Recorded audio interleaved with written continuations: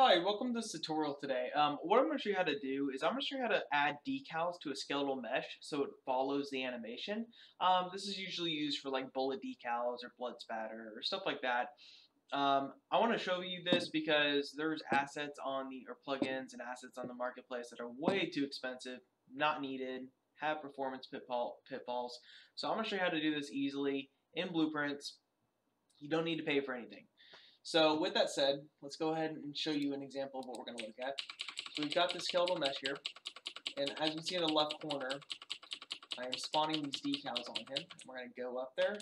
As you can see, he's got blood holes on him. And it's not on the back, it's following the bone. So I'm going to show you how to do that real quick, and just so you can see, it's spawned on the back as well, on the arms. And it'll spawn wherever the line trace hits. That's what we're going to use to spawn it. As you can see, right here. Alright, so let's go ahead and get into it. So, I'm going to be doing this on left mouse button, but you can use this on any binding that you want, key binding you want.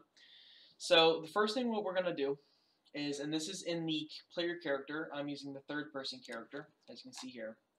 Okay, the first thing we're going to do is we're going to get the camera, the follow camera. You can use whichever camera you want. I'm just using the one that I'm looking at. That's where the line trace will be. We need a line trace to do this. So just wherever you want to point the line trace, use that. Okay, so we're going to do get world location, and then what we're going to do is we're going to do get forward vector of the camera. Alright, we're going to multiply this by a float.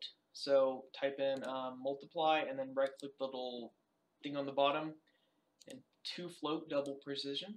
We're going to do 5,000 since that's a good length. We are going to add these two together. So we're going to take the world location and the forward vector times 5,000. We're going to add those together. And then what we're going to do is we're going to do a line trace by channel. Okay. And we're going to put the plus into the end and the get world location into the start. Alright, there we go. And then now we will have a line trace. I'm going to show it to you right here. As you see, we have a line trace. Now it's not doing anything just yet. So we are going to get that working now. So what we're going to do is on the return value, we're going to do a branch, and this will just make sure that it doesn't run any code if it doesn't hit anything. Okay, and then on the out hit, we are going to break hit result. We are then going to get the hit component, and we're going to cast the skeletal mesh. And what this does is think of this like a branch. This is true, this is false, and then we have access to the skeletal mesh component, which we're going to use in just a second.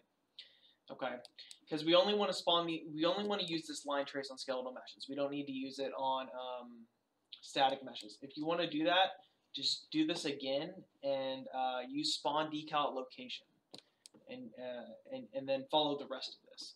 So so now that we have this, what we're going to do is we're going to do spawn decal attached. Okay, we're going to do attached, and I'll show you the decal material in a sec that we're going to use. So for the attach point name, we're going to get the hit bone name. Okay, and then what we're going to do is I found that like 5, at least for the decals I'm using, 5, 25, and 25 is a good size. X is going to be how thick it is. Y and Z are going to be how tall and wide it is. So just keep that in mind. Okay, and then on the attached component, we're going to do the hit component, or actually, I'm sorry, we're going to do the skeletal mesh component from the cast, and that way we only spawn this on skeletal meshes. Okay, and then what we're going to do is we're going to take the impact point. We're going to put that in location, impact normal, into rotation. Now this is super important here. This is super important. On the location type, do keep world position. That way it'll follow wherever it hit, right here. Okay, so we've got this set up, and we're almost done here. So what we're going to do is we're going to set this to a decal lifespan of 60. So that means that after 60 seconds, this is going to be destroyed and removed from the skeletal mesh. You want to do this, especially if you're spawning a lot, like with a machine gun or something, because if you don't and you never cull them or never destroy them, the decals, then it'll eat up performance. Usually you can have a lot of decals, but if you get to an infinite amount, like you just keep adding and adding, it'll kill performance. So just be aware of that. Be aware of that with the lifespan. Okay, so now I've made a blood material. I'm going to show you what it looks like here. It's just blood decal.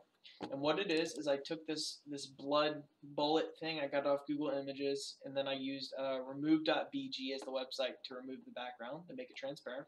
Okay, so it's just this little blood bullet hole thing. And then what I did was I went to the material. I created a material. I took it from surface to deferred decal, and then opaque to translucent. And then I just plugged the RGB into base color and the alpha into opacity. If you are having trouble, if you don't see this black around your texture, but you see other stuff like checkerboards or something, that means it doesn't have opacity. It needs to be, the texture needs to have translucency in it. Okay, so we've got this now. All right, and the final thing to do is I'm just going to put a print string here so we know that we spawn the decal in case for whatever reason we can't see it, like we're far away. Okay, and then the other final thing that we need to keep note is we're using the trace channel visibility. You can set up custom trace channels in the project settings over under project settings, and then collision. You can just make a new one here. We're just going to use visibility for this. So with that said, on your skeletal mesh, I've just made a duplicate character, and he's just in a running animation. But on your skeletal mesh, you need to go down and go to collision and make sure that on the collision presets, you have visibility set to block, because line traces use block to detect things. So just keep that in mind. And that is pretty much it. I'm just going to leave this here on screen for you to look. So go ahead and pause the video if you want to see the whole code, if you got a little behind. Okay, so now if we just go in here, as you see it spawning all the decals, spawns them on the legs, the head, there we go, there we go. All right, cool. And now we've got skin decals. So I just saved you like 50, 90 bucks, 100 bucks, 30 bucks, whatever those marketplace assets charge. And this is how you do it. Thank you for watching.